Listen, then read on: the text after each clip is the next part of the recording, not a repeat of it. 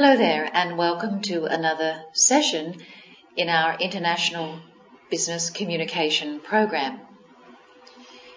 In previous lessons we've talked about negotiation and the process of negotiating contracts and drawing up contracts and what's involved in international contracts as well.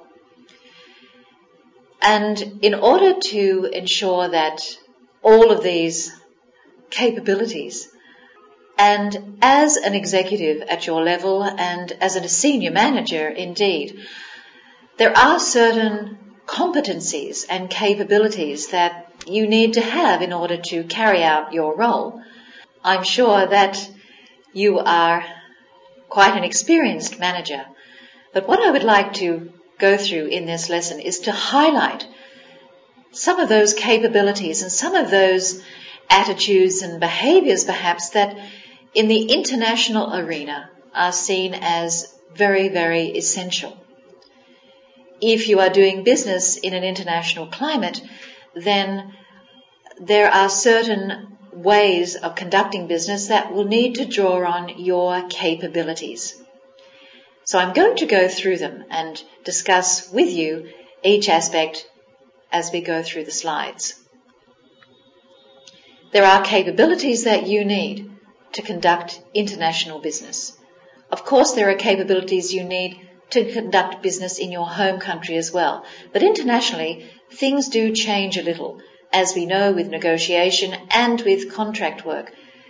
Doing it internationally is a different thing. So let's take a look at these.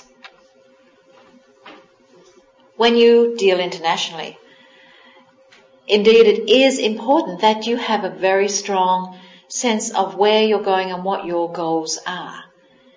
If you go to a meeting and you find that you're not able to translate what your common objectives are, what your direction is and your focus is, then it will seem that you really are not quite the professional manager or executive that you should be.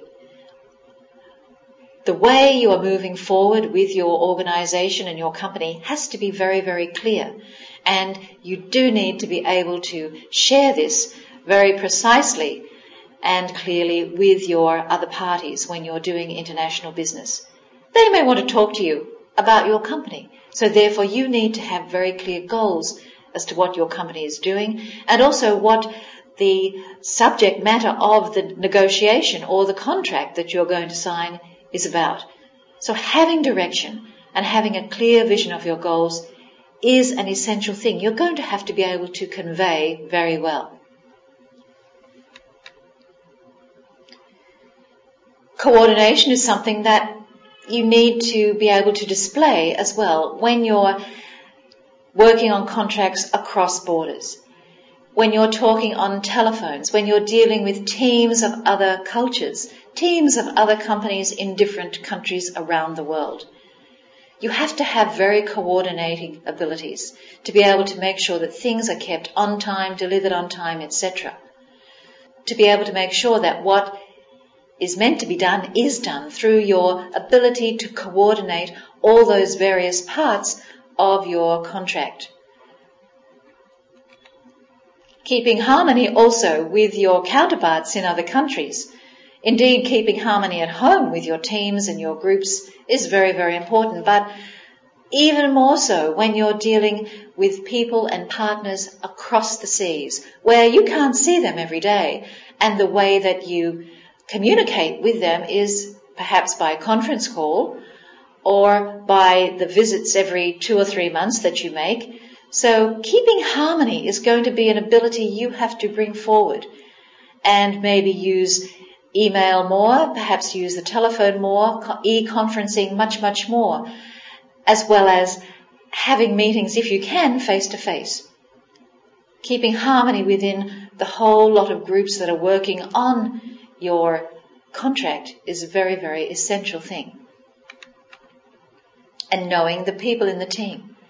You may find that when you are working with an international team, you have one team here in your home country, and then you also have a team elsewhere. So does that mean because the team is overseas that you don't place importance on them. Quite the contrary. If you can, and if you are at a senior level involved in this process, then knowing your team who is situated away from your home country is just as important as knowing the one here. So get to know them, know who they are, know your people. Of course, you will have to use some strategy in the way you're going to deal with what you have to deal with. And in an international world, sometimes strategies are quite tricky because of the different cultures involved. So you're going to have to be very careful how you make the next move, what moves you actually do make, and with whom those moves are made. So having a very good ability to strategize is one of the characteristics or the abilities, more so, that you will need to do well in the international circle.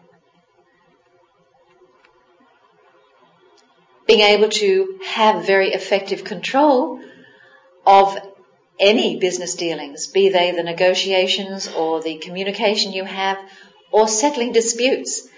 Having effective control of the people you're working with across your borders is a necessity, as is the organization skill that you have and the planning. And here you may have to look much more deeply into the way that things are organized, because you're not organizing just with your home country. In the international circle, you are organizing things and planning the aspects of your business with people who are in another culture. So your organizing skills and your planning skills are going to have to take into consideration a lot of the cultural differences that exist and the different business practices that exist between you. Managing your time is also going to be something you need to look at more closely. Of course, there are the time differences involved between your country and the country of the other party that you're dealing with. But also, how you work with them is going to be important as well. They may have a different perspective of time. They may be more relaxed with time, or they may be more strict with time, depending on the nature of their culture. Communicating is going to have to be one of the most important areas that you look at. How you communicate well. What sort of things you say, how you say them, and understanding the cultures of the people that you're dealing with in the communication process will be very, very important indeed. No longer can you rely on the usual pattern of communication that exists in your home country. You're going to have to be sharper and more focused and be more understanding of the other party in the communication process. The way you are able to persuade in an international circle also will be very essential to the success of your business dealings. You may come up against tough customers. You may come up against people who are difficult to convince, and therefore you're going to have to sharpen your skills in this regard as well. The other part of communication that goes hand in hand with speaking and, of course, influencing is being able to listen and to actively listen. This will be very, very necessary because you're going to be dealing with people who are not necessarily native speakers of English or are using another language, and you're sharing a common language. So listening is going to be a very, very critical part of whether your business dealings are successful or not. So as we go along with these behaviors and abilities and characteristics, try to think to yourself, do I need to look at these more closely in my own scale of capabilities? What is it that I am lacking? What is it that I need to look at more closely? Resolving conflict may be an issue that rears its head, particularly if certain parts of your overseas contracts don't come through. So, honing your skills on how to resolve conflict are going to be something you need to pay attention to. How do you deal with someone who perhaps doesn't understand you fully and a conflict is purely out of the language misunderstanding? Or how do you deal with conflict when the other party may not really like you that very much? They may not understand your habits, and so this creates problems. Resolving conflict and caring are important capabilities you need to have. Of course, it goes without saying, strong interpersonal skills, the way that you relate with other people, is going to have a bearing on the outcome of all of your dealings. So how are your interpersonal skills? Do you relate well to others? Naturally, do you relate well to people here in your home country? What is it that you need to look at?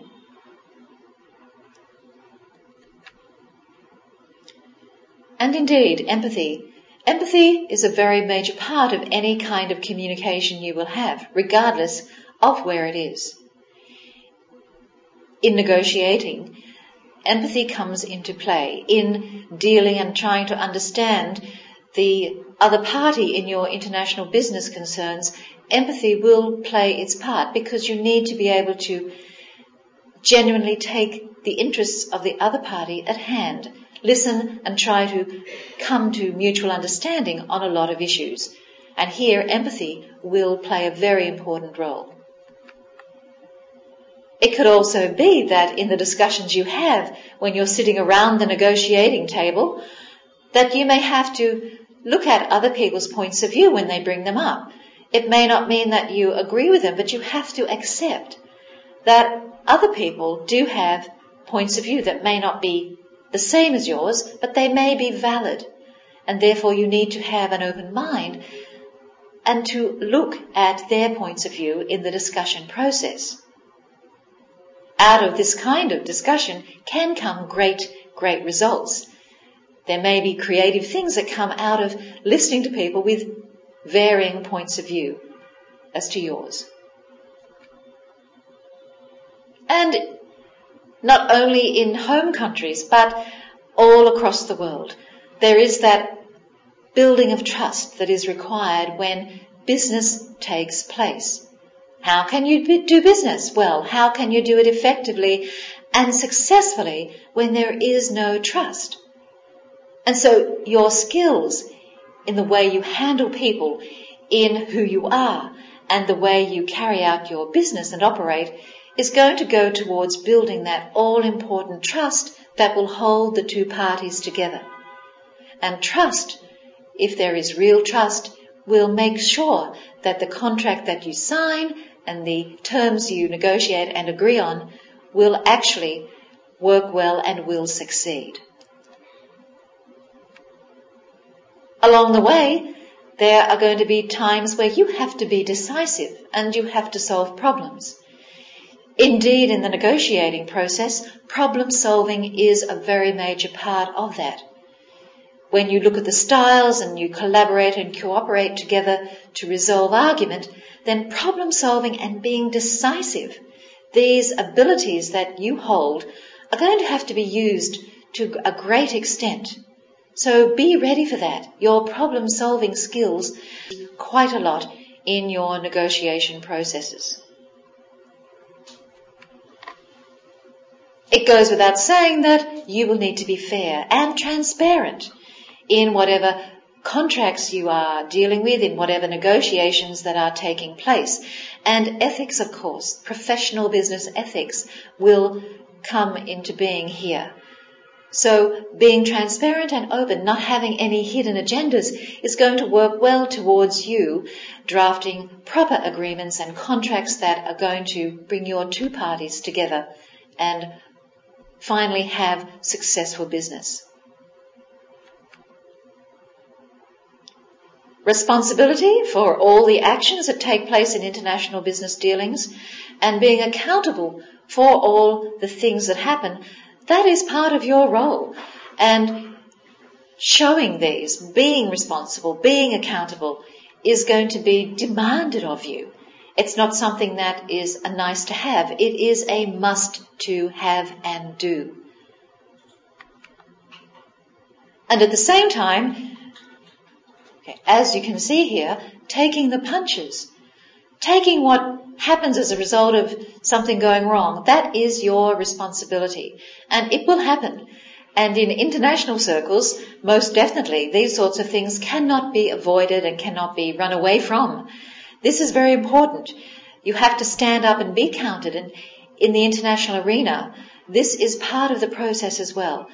Taking the punches that come towards you. You are responsible and will happen when you're dealing with international business.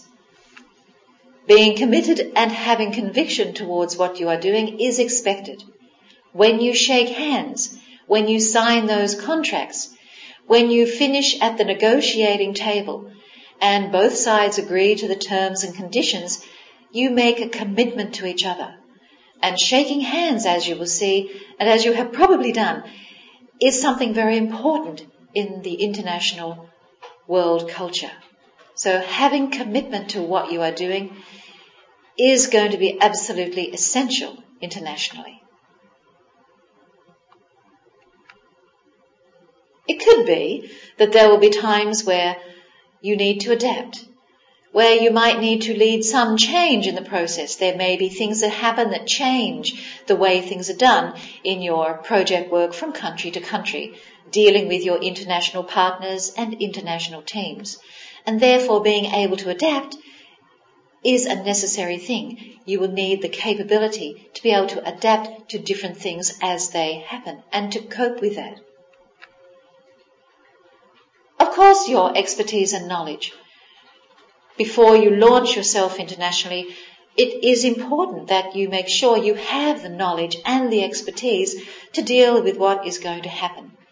There's no point travelling thousands of miles to another country only to find that you don't have the knowledge that's required to go through with this process.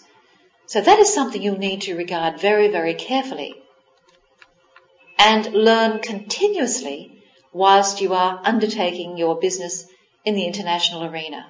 There is always new information coming to hand. There are always different ways cropping up and reviews and journals and reports written that you will need to seek out and look at. So learn continuously by seeking these out and upgrading your knowledge. And sharing that knowledge as well. If you are working with partners internationally, then share. If there's new knowledge that comes up, share that and also transfer your skills. It could be that you may need to transfer some of the skills you have to your international parties and their teams in order that the terms and the processes can be maintained and carried out. So share those skills. Transfer your skills to them. Along the way, and it's quite true that you also need to have a very strong self-belief in who you are. It takes a lot to travel outside your normal domain, your normal area of responsibility, such as your home country, and to work in an international environment. And in order to do that, you need to be very confident. Having self-belief and knowing who you are, knowing your strengths and your weaknesses, will help you build up that ability to step on the plane, arrive in a new country. It could be Venezuela, it could be Finland, and to be able to conduct international business. Maintaining control of your own emotions too, at the same time, is a very important thing to do as well. So having self-control when you're in an environment where perhaps you're not quite sure of how to respond, there are different cultures around you, but I can say that if you have a good level of self-control, you will be able to manage your emotions and manage the impulses you have to get on with business in a very professional sense with your international partners. If you have a strong personal character, if you know who you are, if you are very confident and can act in an assertive way, then your strong personal character will carry you through all the meetings you need to conduct. It will be there as a very strong support to help you manage yourself well and to meet well with others. your energy, your optimism, this will also help you through the negotiating process. Quite often when you can display these, it sets the tone for something very, very vibrant and something very, very positive, and you will infect others, if we can say, with your energy and your optimism. Indeed, the negotiation process needs this, as well as the serious moments, to be able to be successful. And people will look to you to be somebody who can turn ideas into action. You're going overseas or you're working internationally, and that means that action is very, very important. Your international partners and customers want to see results, and if you're the kind of person who has that ability to turn ideas into action as well when you're discussing matters, they will be very, very pleased with that.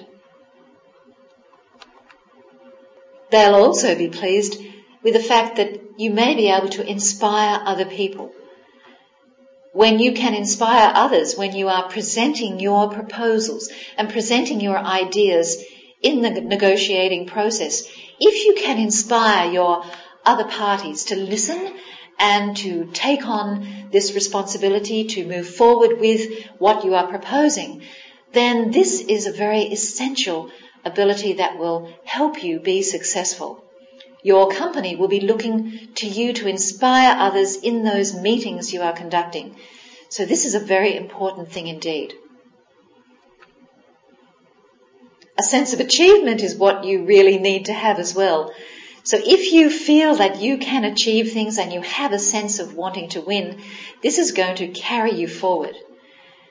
Taking risks is going to also help you when you are in a win-win discussion, when you're trying to get a win-win negotiation result.